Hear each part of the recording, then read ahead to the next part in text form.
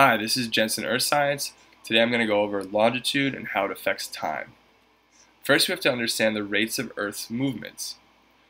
Earth is an oblate sphere that rotates. Here's Earth, it's an oblate sphere, and it rotates. One rotation on our oblate sphere consists of 360 degrees. One day on our oblate sphere, 12 p.m. to 12 p.m., is 24 hours.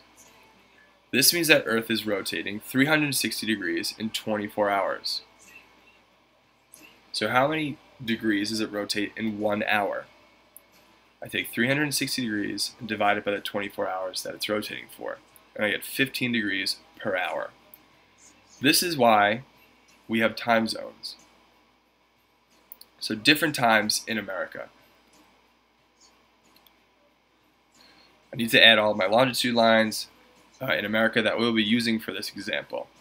Here's all the longitude lines we'll be using.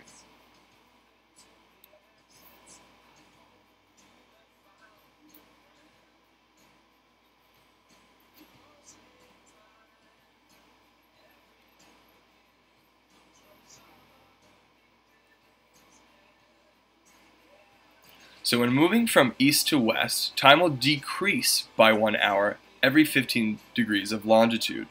So this would be like moving from New York to California.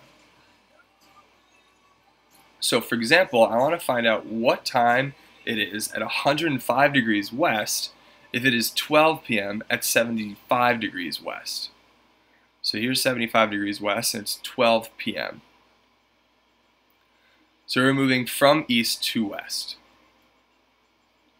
Then there's a 30-degree difference in between the two longitudes.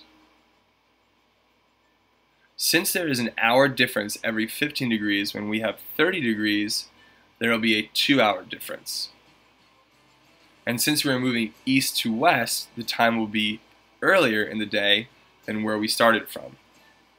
So we subtract hours. So 12 p.m. minus 2 hours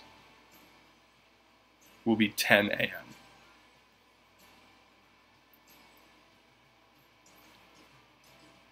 When moving from west to east, time will increase by 1 hour every 15 degrees of longitude.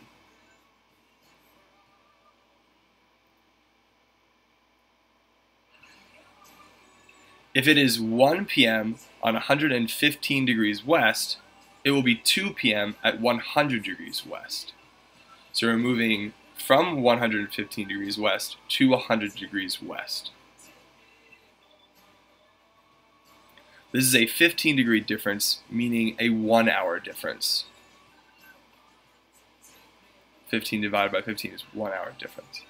So now we are moving from west to east, we will add 1 hour.